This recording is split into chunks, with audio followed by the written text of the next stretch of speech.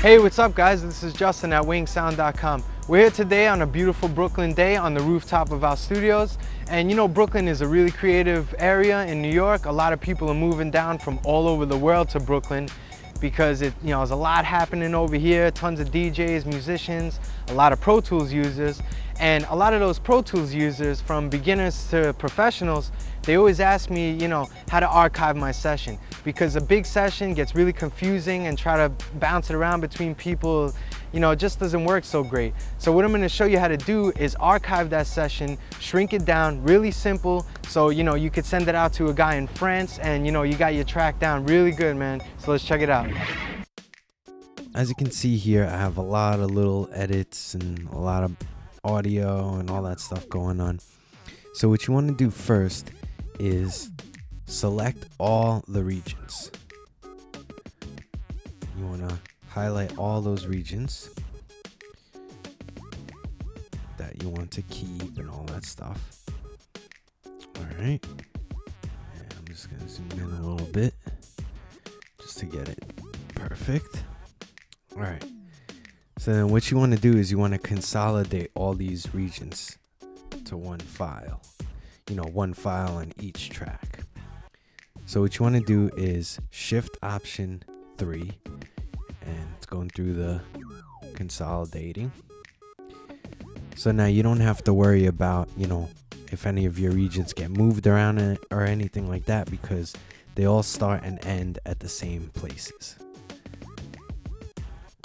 Alright, so next thing you want to do is open up the regions window over here on the right, and as you can see, there's a lot because I was messing around with sampling and chopping up little pieces of different audio. So what you want to do is go in this regions window over here and do Shift Command U to select the unused regions, and then you want to do Shift Command B to remove them. Now you can delete them permanently, or you can just remove them from this session. So that's what I'm going to do. I'm just going to remove them. All right, so now my session is down to the minimum information, just the most important needed information. So there's very little in here as opposed to that original Pro Tools session.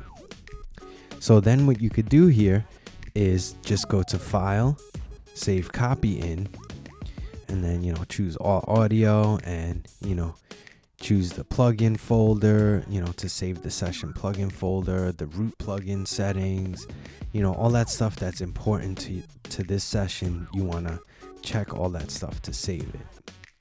And also, one thing before we do this is, if you have anything with MIDI, as I have the drums MIDI, what you might want to do is bounce that to an audio file.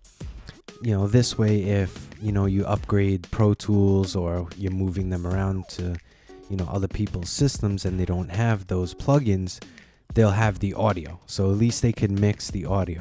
So you want to bounce the kick separate, the snare separate, hi-hats and all that stuff as separate audio files, and go through the same procedure, like I said, because if other people don't have the plugins that you do, or you upgrade to Pro Tools and those plugins don't work anymore, at least you have the audio. So do the same if you have any, effects going on as well. Like if you have an aux with some reverb, you might want to bounce the wet part of that, the wet reverb as an audio, so you have that all together.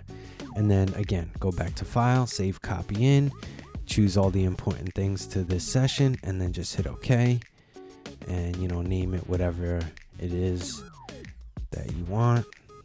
Copy of session, and then hit save, and then it's going through it. Give it a second here. All right, and then here it is on the desktop. And it's only got all the audio files that I need for this session. So it's really great for shrinking down your session and archiving it, so you don't have to take up a lot of space on your hard drives. You can always get in touch with Justin at WinkSound.com and check out more of Justin's videos, including these titles featuring the new Pro Tools 8, now available on demand at WinkSound.com.